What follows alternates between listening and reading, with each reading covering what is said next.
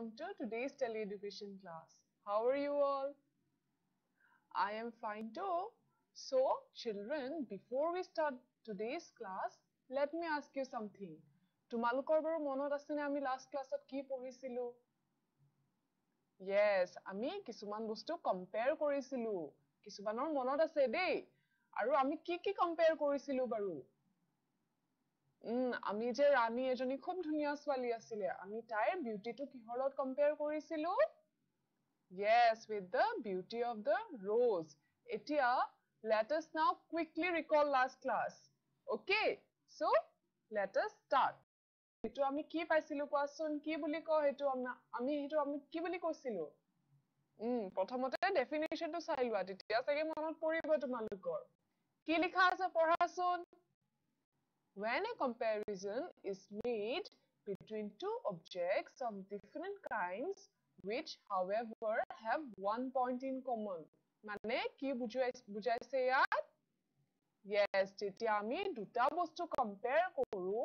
Suppose এজন মানুহ যদি আন এটা বস্তুৰ লগত compare কৰো আৰু সিহঁতৰ এটা quality বা এটা characteristic একে থাকে তেতিয়া হেতু আমি কি বুলি কওঁ?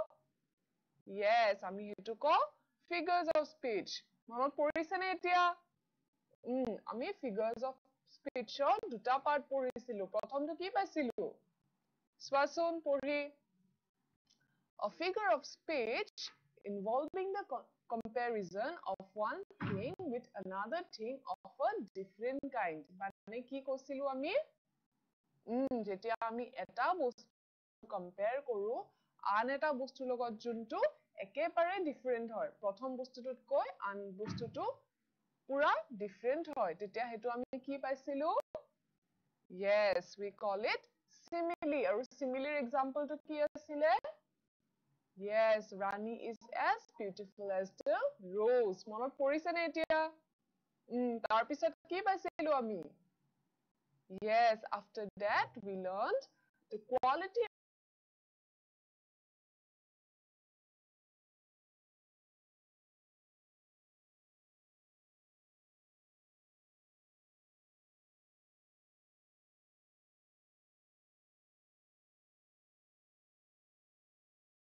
it metaphor আৰু metaphor example কি মনত পৰিছে তোমালোকৰ বাৰু Sam it's like a pig মনত আছে নে Sam is a pig while eating হেতু আমি metaphor বুলি কওঁ এতিয়া তোমালোকে বাৰু জানানে figures of speech যে আৰু কিছুমান বেলেগ ধৰণ আছে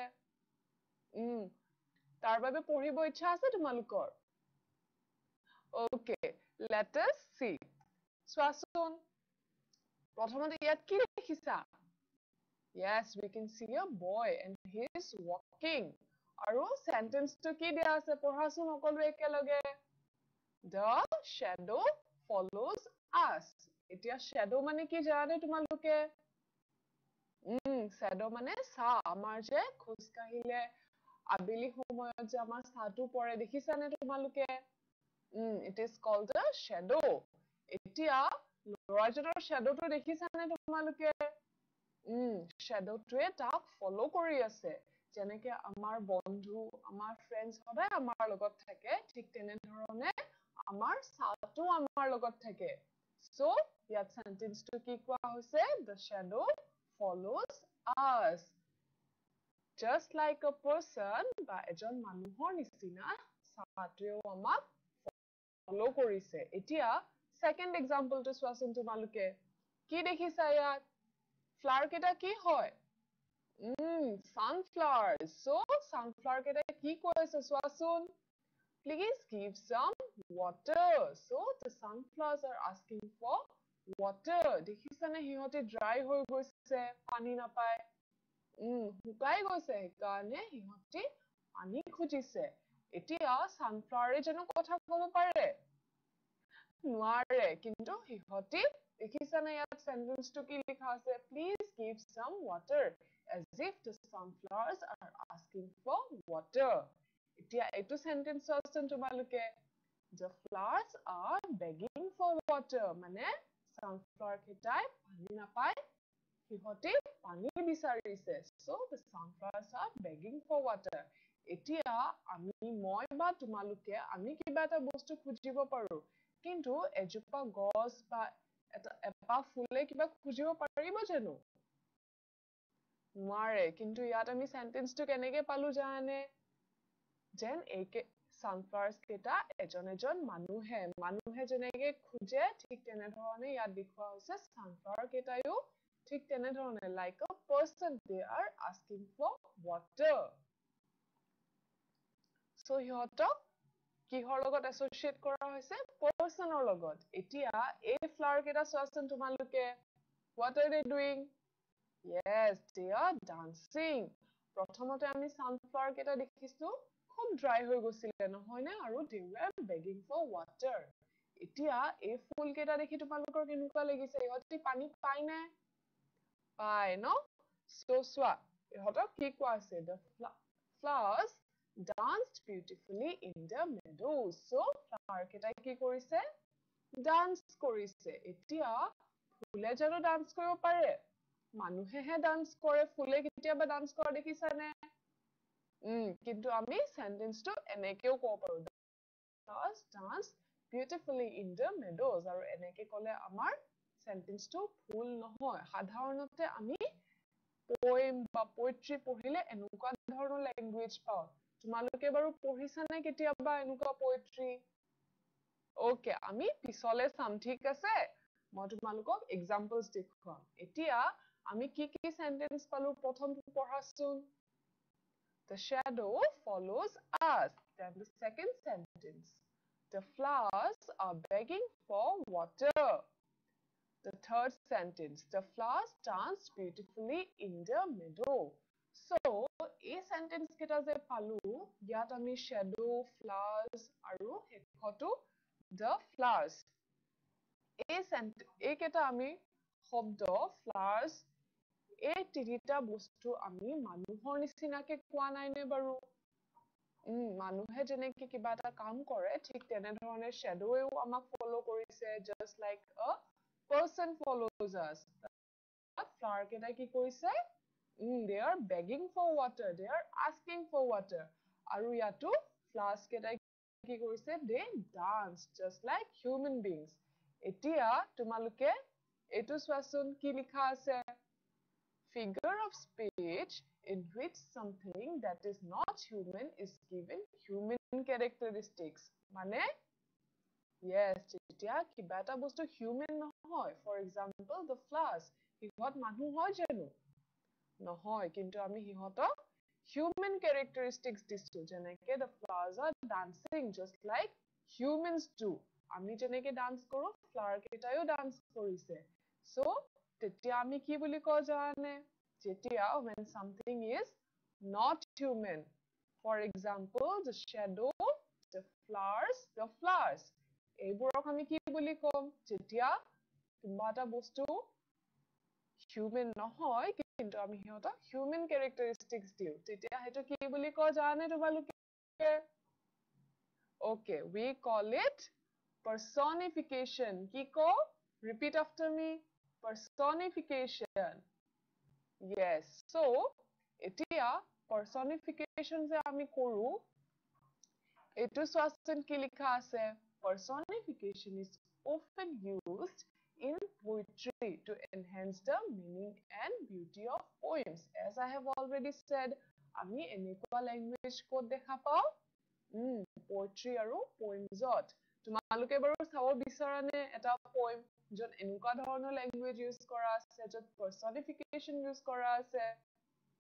okay let us read one poem so poem টোৰ নাম কি হয় Two sunflowers move in the yellow room আৰু কোনে লিখিছে poem টো who is the poet yes Nancy Willard so poem টো একেলগে পঢ়িবানে এতিয়া okay let us all read together so the poem starts ah William we are weary of weather said the sunflowers shining with dew our traveling habits have tired us can you give us a room with a view they answered themselves at the window and counted the steps of the sun.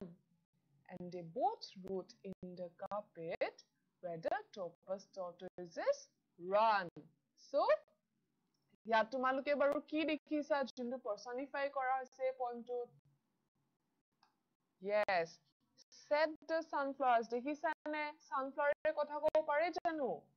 নোৱাৰে, কিন্তু ইয়াত দেখুৱা হৈছে যে এই সেন্টেন্সটো যেন sunflower কেইটাহে কৈছে। দেখিছা? Our traveling habits have tired us. Can you give us room with a view? So, এই sentences কেইটা কিহে কৈছে? Poet জনে ক'ব বিচাৰিছে যে এই sentences কেইটা sunflower জনে কৈছে। Sunflower কেইটাই যেন এটা জেগাত থাকি সিহঁতে bore হৈ গৈছে। সেইকাৰণে সিহঁতে কি কৰিব বিচাৰিছে? বেলেগ জেগালৈ যাব বিচাৰিছে। So, সিহঁতে কিছুমান sentences কৈছে আৰু ইয়াত আমাক poet জনে দেখুৱাইছে sunflower কেইটাই কেনেকে কথা কৈছে।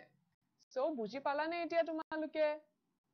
Next time যেতিয়া poem বা poetry পঢ়িবা তেতিয়া তোমালোকে বিচাৰিবলৈ try কৰিবাচোন কি বস্তু তাত personify কৰা হৈছে, কি personification আছে। চাবানে তোমালোকে? Okay, এতিয়া personification conceptটো অলপ clear হ'ল নে বাৰু?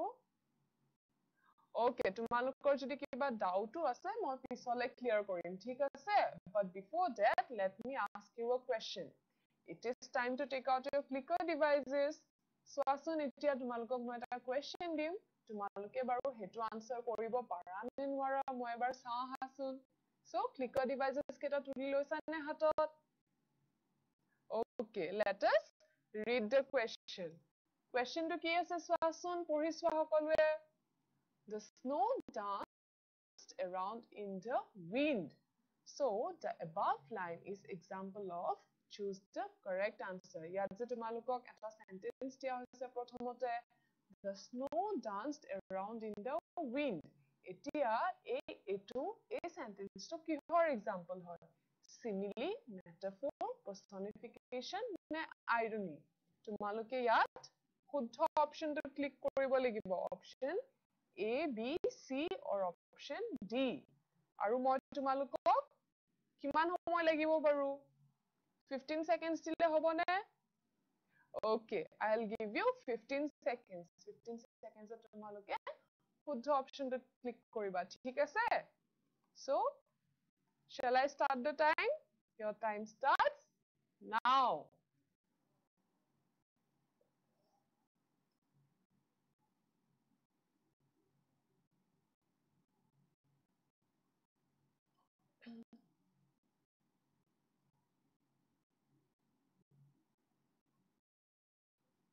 Time up. So, I hope তোমালোক সকলোৱে শুদ্ধ আনসাৰটো দিছা। কি হ'ব বাৰু আনসাৰটো? Questionটো কি আছিলে? The snow danced around in the wind.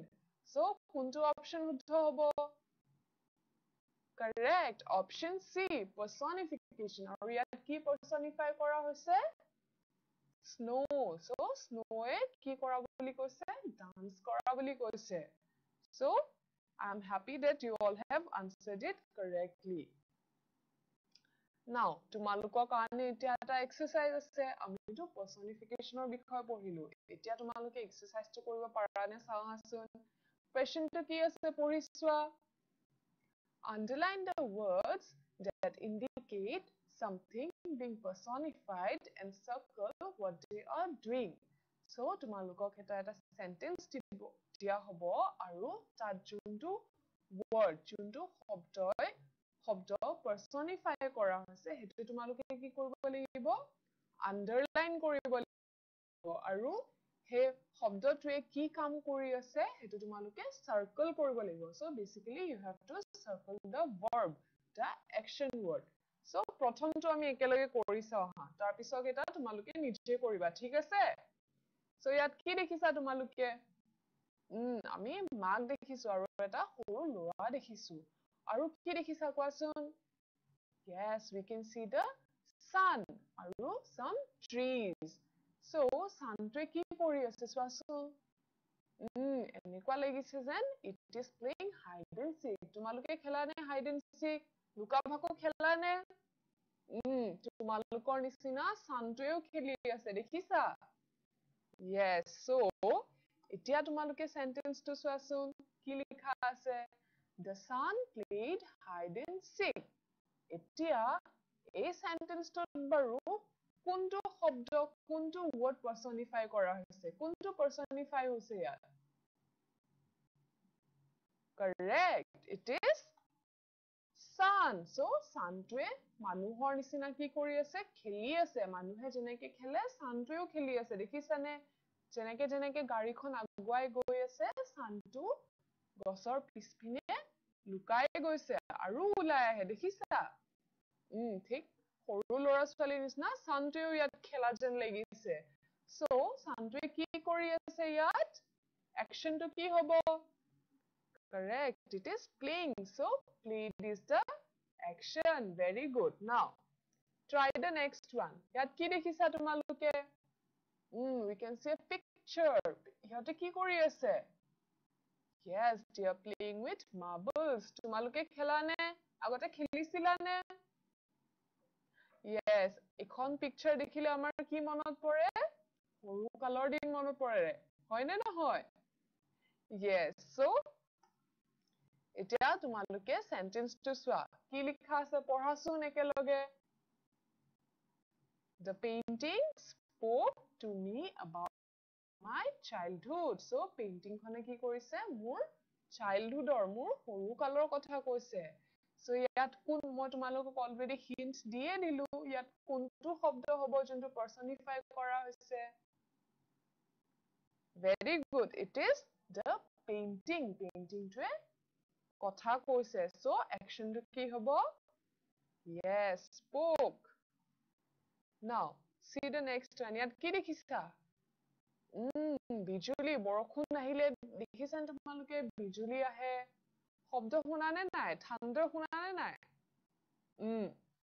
so যেতিয়া বিজুলী আহে তেতিয়া আমি শব্দও শুনো নহয় নে সেই শব্দটো বাৰু কেনেকুৱা লাগে কেতিয়াবা ভয় লাগে নহয় নে এনেকুৱা লাগে যেন বহুত মানুহে একেলগে ক্ল্যাপ বজাই আছে হয় নে নহয় সাউন্ডটো তেনেকুৱা হয় নে নহয় so এতিয়া তোমালোকে সেন্টেন্সটো চোৱাচোন the thunder clapped angrily so thunder মানে আমাৰ যে ঢেৰেকনি দিয়ে বিজুলী অহাৰ পিছত এটোৱে কি কৰিছে yes it clapped angrily মানুহৰ নিচিনা it also clapped angrily এতিয়া ইয়াত কোনটো শব্দ পাৰ্সনিফাই কৰা হৈছে yes it is thunder আৰু thunderে কি কৰিছে correct clapped so এখন পিকচাৰ চাওচোন কি দেখিছা বতাহ বলিছে so এতিয়াটো আমাৰ বৰদৈচিলা আহিব নহয় নে yes ইয়াতো চোৱা ইমান ধুনীয়াকে yes মটলীয়া বতাহ বোৱা যেন লাগিছে এতিয়া তোমালোকে সেন্টেন্সটো চোৱাচোন every breeze whispered of summer so breeze মানে কি আমাৰ যে বতাহ আহে হেটো আমি কি বুলি কও breeze বুলি কও কোমল বতাহ এটা যে আহে হেটো আমি breeze বুলি কও so ইয়াত আমাক কি কোৱা আছে every breeze whispered of summer breeze কেইটা কি কৰিছে they whispered of summer যেন আমাৰ কাখত আমাৰ কানত কিবা কৈহে গৈছে so ইয়াত personify কৰা হৈছে correct breeze আৰু breeze টোৱে কি কৰিছে whisper যেন আমাৰ কানৰ কাখত মনে মনে কিবা কৈ গৈছে so whispered is the action এতিয়া চোৱাচোন কি দেখিছা লৰাজনে শুই আছে আৰু এলাৰ্ম ক্লকটো দেখিছা কিমান খঙত বাজি আছে হি কিন্তু লৰাজন উঠাই নাই so এলাৰ্মটো যেন খুব খং উঠিছে তোমালোকে বাৰু এবাৰতে উঠা নে এলাৰ্মটো বাজিলে নুঠু নহয় নে এলাৰ্মটো অকন দেৰি বজাৰ পিছতহে আমি সাৰ পাও so ইয়াত চোৱা The alarm was yelling at us in the morning. So alarm টো কি কৰিছে? It was yelling at us. Yelling মানে কি জানে তোমালোকে? খুব খঙত যে মাহঁতে চিঞৰে নে নাই? খং উঠিলে তোমালোকক গালি দিয়ে নে নাই? হেতু কি বুলি কও আমি? Yell কৰা বুলি কও. So just like human beings, ইয়াত কোৱা হৈছে alarm টো কি কৰিছে? Yes, it was yelling. So কোনটো personify কৰা হৈছে? Correct. It is alarm. Aru alarm to ki korise? Action to ki hobo? Very good. Yelling. So, bujilane tumaluke etia personification concept to? Okay. Rain gently kissed me on the cheeks. Eto khube hohoj ki hobo baru? Personify kuntu kora hoise? Correct. Rain. Aru it? Yes, the action is kissed me. So it gently kissed. Gently kissed to ki hobo? Action hobo. Now it is time to take out your clicker devices once again. Khube hohoj proshno eta hudim. Sahasun tumaluke etu parane nwara. So read the question. Time grabs you by the wrist. Wrist mane ki jane? Ami je ghori pindhu wrist watch. Yes. So time grabs you by the wrist. Ami ekhini bostu ki buli ko? Wrist buli ko. So what is being personified in the above sentence? Option A, wrist. Option B, time. Option C, you. Option D, grabs. So tumaluke sentence to bhaldore pori buji swasun ki personify kora hoise yat kuntu bostu. I'll give you 50 seconds. Tumaluke huddho option to click koriba dei. So your time starts now.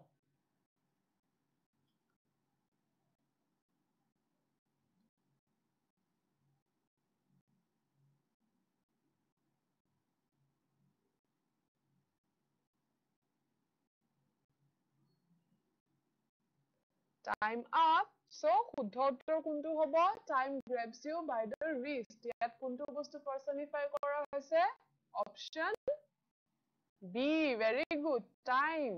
Time is যেনেকে আমাক ঘড়ীটোৱে ধৰে বা মানুহে আমাৰ হাতত ধৰে, ঠিক তেনেধৰণে ইয়াত কোৱা হৈছে সময়ো যেন আমাৰ হাতত ধৰে. So, time grabs you by the wrist. বুজিলানে তোমালোকে এতিয়া? আৰু কিবা নতুন চাবলৈ ইচ্ছা আছে নে? নতুন কিবা শিকিবলৈ মন আছে? Okay, let us see this now. ইয়াত কি দেখিছা তোমালোকে? Rani cried badly. So, ৰাণীয়ে খুব বেয়াকে কান্দিছে. এতিয়া কোনোবাই যেতিয়া কান্দে আমি কি কওঁ? কান্দি কান্দি নৈ বোৱাই দিছে, নদী বোৱাই দিছে। আমি কওঁ নে নকওঁ? So, ইয়াতো ঠিক তেনেধৰণে চোৱা। ৰাণীয়ে কান্দি কান্দি যেন এটা লেক ক্ৰিয়েট কৰি দিছে। Sentence to চোৱাচোন। Rani cried so much that she made a lake. But is it possible to actually create a lake with your tears? তোমালোকে বাৰু কান্দি কান্দি এটা নৈ বা লেক এটা বোৱাই দিব পাৰিবা? নোৱাৰো। It is impossible, isn't it? কিন্তু আমি কওঁতে কেতিয়াবা এনেকে কওঁ। So, এনেকুৱা ধৰণৰ চেন্টেন্সবোৰ আমি যেতিয়া কওঁ বা শুনো, কেতিয়াবা আমাৰ খুব হাঁহি উঠে আৰু কেতিয়াবা কি হয়? খং উঠে নে নাই? ইমান বহলাই বঢ়াই বঢ়াই কোৱা যায় কথাবোৰ, কেতিয়াবা খং উঠি যায়। It irritates us, নহয় নে? কেতিয়াবা কিন্তু it also sometimes is funny. So, তেনেকুৱা ধৰণৰ চেন্টেন্স চাওঁচোন আৰু এটা। Ravi is very thin.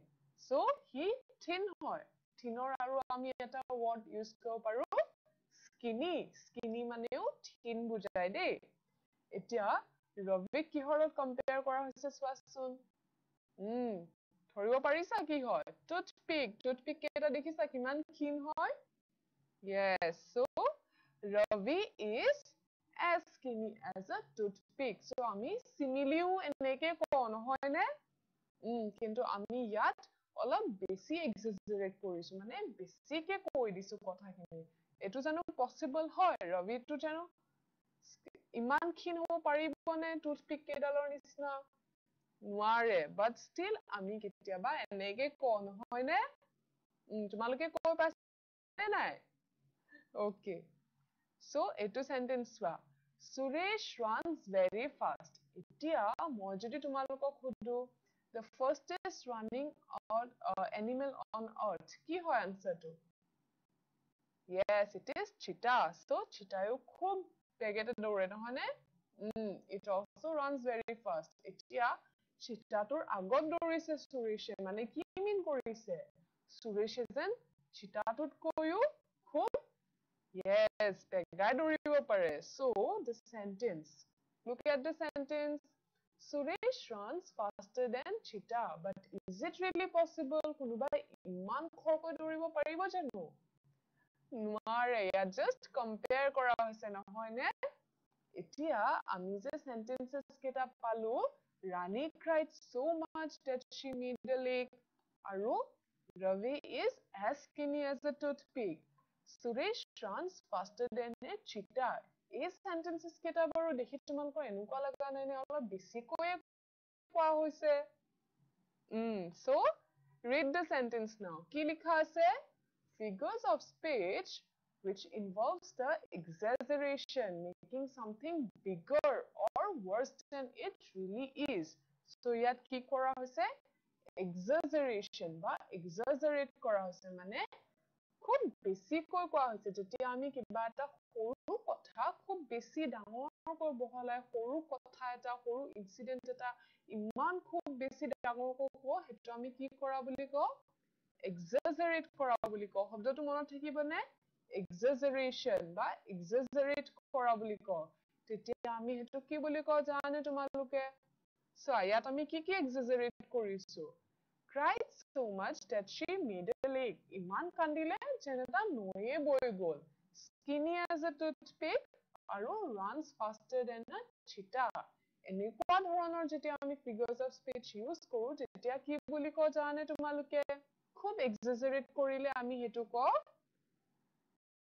hyperbole ki ko hyperbole monot thakibone tumalukor okay So, এতিয়া আমি কেইটামান examples চাও আহা প্ৰথমটো চোৱা my bike moves faster than the speed of light ইয়াত কোৱা হৈছে যে লাইটত কৈও খুব সোনকাল দৌৰে মোৰ বাইকখন এতিয়া এই যে লাইটত কৈও খুব সোনকাল চলা বুলি কৈছে মানে কি মিন কৰিব বিচাৰিছে correct it means to say that my bike travels very fast মানে খুবেই বেগেতে যায় I am so hungry I could eat an elephant. Mane ki bujaise?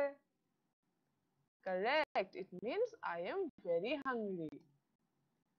My dad is always working. Kunuba jano anytime kaam kori thikibo paribo? Nware. So, yat ki bujwa hoise? My dad is busy with his works. Mane মোৰ দেউতাই খুব সঘনে কাম কৰে। সেইকাৰণে my dad is busy with his works. Surya walks slower than a snail. Snail দেখিছানে হামুক দেখিছানে কিমান লাহে লাহে যায় ইয়াত Surya কোৱা হৈছে হিউ স্নেইলৰ নিচিনা হৈ যায় but is it possible no so what does it mean yes it means Surya walks very slow cricket is all Sachin cares about মানে correct Sachin gives more importance to cricket. Manot thakibone? Okay. I have told you a million times. Is it really possible to tell something a million times? Ami bahut bar kodhibo parim niki keta kothake? Noaru. So, yat mane ki bujaise jetia ami kiba eta kotha Yes, repeatedly ko. I have told you repeatedly. So, hetu ami ki boli ko? I have told you million times. But million times to koa to almost impossible hoy no hoy ne? Yes. Etia tumalukor aru eta question ase. Hyperbole upor paribe ne nai? Okay, let me see. So, question to Sasun. I am so hungry, I can eat a horse. What is the meaning of the hyperbole in the sentence? In the above sentence, I can eat a horse. Mane ki bujaise? Option A, go horseback riding. Option B, eat very little. Option C, eat an animal. Option D, eat a really big meal. So, yar kuntu hobo shuddho dhoribo parisane? I can eat a horse buli kole ki buja tumaluke? শুদ্ধ অপশনটো click কৰিবা দেই I'll give you 15 seconds time your time starts now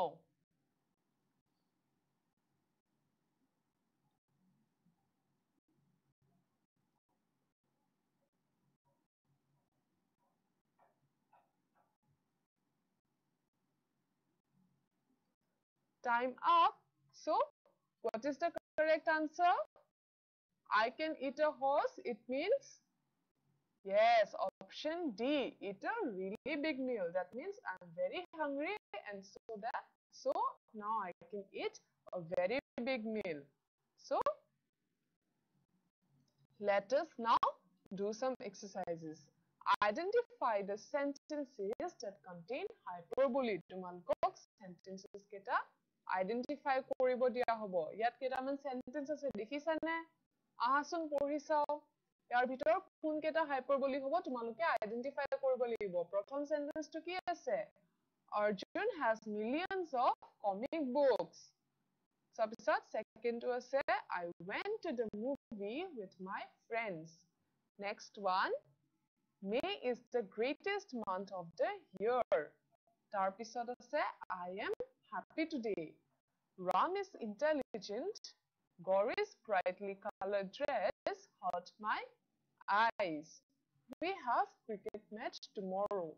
Peacock is the most beautiful bird on earth. So, yat kunto hyperbole ase tumaloke dhoribo parisa ne? Yes, the first sentence. Arjun has millions of comic books. Mane ki hobo? Tar almost eta library thakibo lagibo. Millions of kitab rakhato janu sombhob hoy? Nohoy, ghorot ami millions of kitab narakho, nohoy ne? Tar pisot aru kunto sentence ase? Correct. May is the greatest month of the year. Aru kunto ase? Yes, Gauri's brightly colored dress hurt my eyes. So, kiba color e janu amar soku ami dukh pabo paru janu color eta sai. Noaru, nohoy ne? Aru kiba sentence ase ne yat? Nice. So, you have done the exercise very well. So, etu swason etia ami kiba eta notun bostu sawa hoy. Yat ki likha ase swason? Poribo para ne tumaloke try korason hokolu ekelage porha. She sells seashells by the seashore. The seashells are surely seashells. So, if she sells shells on the seashore, I'm sure she sells seashore shells. Poribo parisa ne? Olob okhubidha hoise ne nai? Kyo okhubidha hoise baru? Ami saw sound to khub repeatedly pori asu. Saw aru saw sound to hoy ne nohoy? So, etia thik tenedhone moi aru eta dim tumaloke etu poribo para ne saohasun. Ki likha ase porhasun? How much would a woodchuck chuck? If a woodchuck could chuck wood, he would chuck, he would, as much as he could. And chuck as much as a woodchuck would, if a woodchuck could chuck wood. So, poribo parisa ne tumaloke? Olop okhubidha hoise nohoy ne porute? Yes, so, ami je prothom sentence to paisu, she sells by the seashore. Ei sentence to ami kun keta baru sound khub repeatedly koi asu. Sa sound to. Aru second to swasun, how much would a woodchuck chuck? Yat ami kuntu sound repeatedly pai asu? Yes, the W sound. W letter to dekhisa consonant. So ami yat S consonant S to dekhisa ne? Ami yat S to khub repeatedly goisu aru yat ami would dekhisa. Ami W sound to khub repeatedly goisu. Now, tenekwa kesuman sentence asun. Suha slept silently. Ki likhise? Suha slept silently. Etia, ei sentence to tumaloke baru swasun. Ami kuntu hobdo paisu? Yes, it is S. Kiran's kids kept kicking. Kuntu hobdo? Correct. Ka. Hari hates his hair. Which one? Yes, her, mane age. Come and clean the corridor.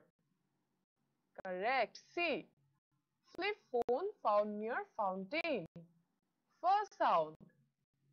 The candy killed my cavity. Kuntu ক মানে c to আমি কেতিয়াবা কও pronounce কৰো so ইয়াত চোৱাচোন কি লিখা আছে a series of words in a row having the same first consonant sounds in a sentence একেটা sound যেতিয়া আমি বাৰে বাৰে পাও হেতু কি বুলি কও alliteration কি কও alliteration আৰু চোৱা the words always don't have to be right next to each other সদায় একেলগে নাথাকে এটা sentence তে থাকে কিন্তু মাজত বেলেগ শব্দও থাকিব পাৰে so যেনেকে এই কেটা দেখিলানে yes so add a word from the box to create alliteration এতিয়া তোমালোকে চোৱাচোন ইয়াত শব্দ দিয়া আছে what did play sisters friend change so প্ৰথম sentence to চোৱাচোন Santosh has 6 dash কি হ'ব alliteration হ'বলে correct sisters so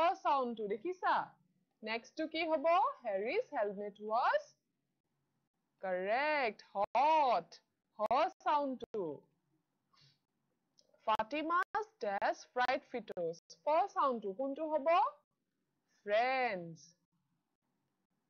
dash the channel sure sound kuntu ase change very good change the channel next one please put your pen away and dash the piano per sound correct play so Tony lost to yes did very good so etia MCQ to koribo pariba na tumaluke okay let us see tumaluke baru kiman buji pala which of the following sentences is an example of alliteration sentences keta je dia ase splendid Sarah saw special cells Roshan jumps at least 100 feet in the year. The sky is blue and so are you. The snow danced around the window. Yet, alliteration kuntu ase tumaluke tu potokke dhoribo parisa khubei hohoj. Tumaluke shuddha option to click koriba de. I'll give you 10 seconds time. Your time starts now. Quickly do it.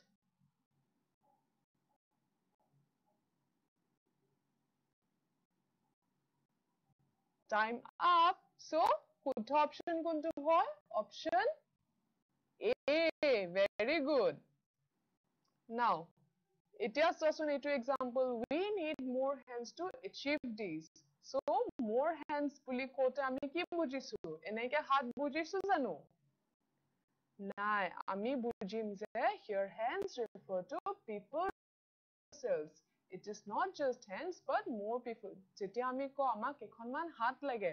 Kamot সহায় হ'ব তেতিয়া হাত মানে আমি কি বুজাও তেতিয়া আমি মানুহ বুজাও চোৱাচোন কিমান মানুহ yes so ইয়াত more hands মানে আমি মানুহ বুজাইছো ঠিক তেনে ধৰণে my dad is the sole breadwinner of our family so ইয়াতে bread বুলি ক'লে আমি এটো bread বুজিম নে কিবা বেলেগ বুজিম অকল bread এ বাৰু আমি খাও নেকি নাখাও here bread refers to food or money পইচা টকা পইচা বুজায় so it is not just bread so ইয়াত আমি পইচা আৰু খোৱা বস্তু বুজো so breadwinner মানে জুনে ইনকাম কৰে at the Olympics India won silver medal India মানে আমি গোটে ভাৰতবৰ্ষখন বুজুনে ইয়াত কি বুজো yes আমি টিম এটা বুজো যেতিয়া টিম যেনেকে পিভি সিন্ধু আমাৰ ইন্ডিয়াখন ৰিপ্ৰেজেন্ট কৰে তেতিয়াও আমি কওঁ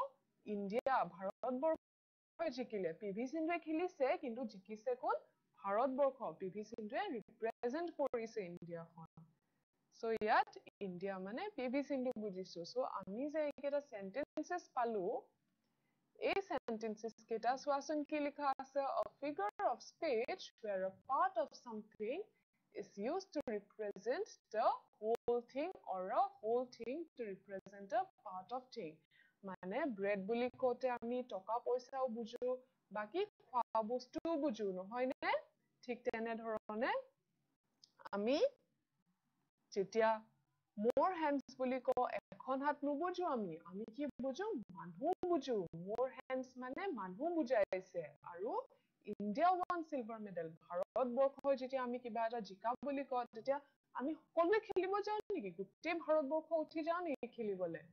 নাযাওঁ। অকল এটা ক্ৰিকেট টিম যায় বা এজন যেনেকে সানিয়া মিৰ্জাই খেলে, পি.ভি. সিন্ধুৱে খেলে বা চাইনা নেহৱালে খেলে। কিন্তু সিহঁতি যেতিয়া জিকে আমি কি কওঁ? India won the match. হয় নে নহয়? আমি ভাৰতবৰ্ষই জিকা বুলি কওঁ।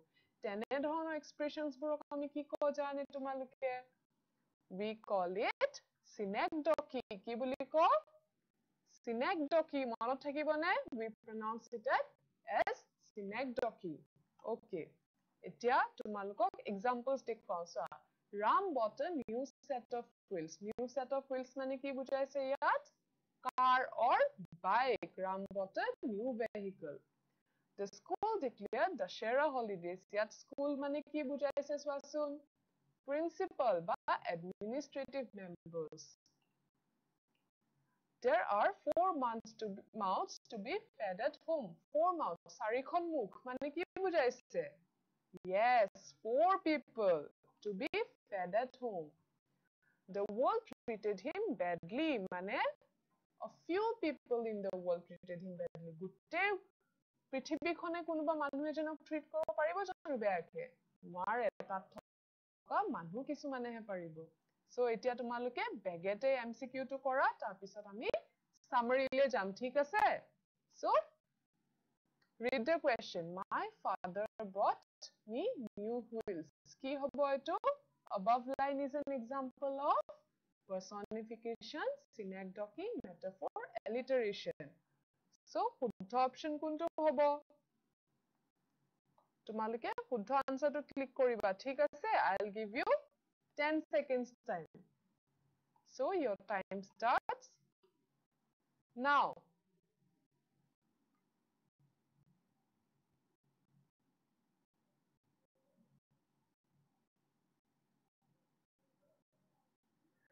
Time up. So, শুদ্ধ উত্তৰ কোনটো হ'ব?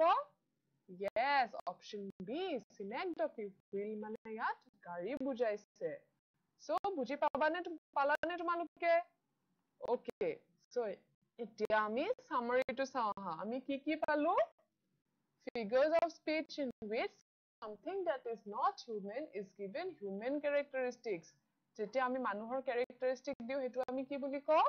We call it, yes, personification. এইটো কি আছিলে? Figure of speech which involves the exaggeration. যেতিয়া আমি exaggerate কৰো, এইটো কি বুলি কওঁ? Correct. We call it hyperbole. Next, a series of words in a row having the same first consonant sound in a sentence. আমি যে পঢ়িছিলো she sells, seashells, মনত আছেনে? সেইটো কি বুলি কৈছিলো? Yes, we call it alliteration. আৰু শেষত আমি কি পালো? A figure of speech where a part of something is used to represent the whole thing or a whole thing to represent a part of it. আমি কি কম এইটো?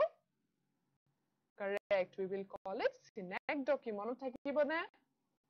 So, আৰু আমি আগৰ ক্লাছত কি পাইছিলো? Simile আৰু metaphor. এতিয়া তোমালোকৰ যদি কিবা doubts বা queries আছে, আমাক এতিয়া তোমালোকে ফোন কৰিব পাৰিবা, ঠিক আছে? So that was all for today's class. I hope you have enjoyed the class. So, thank you and have a great day ahead.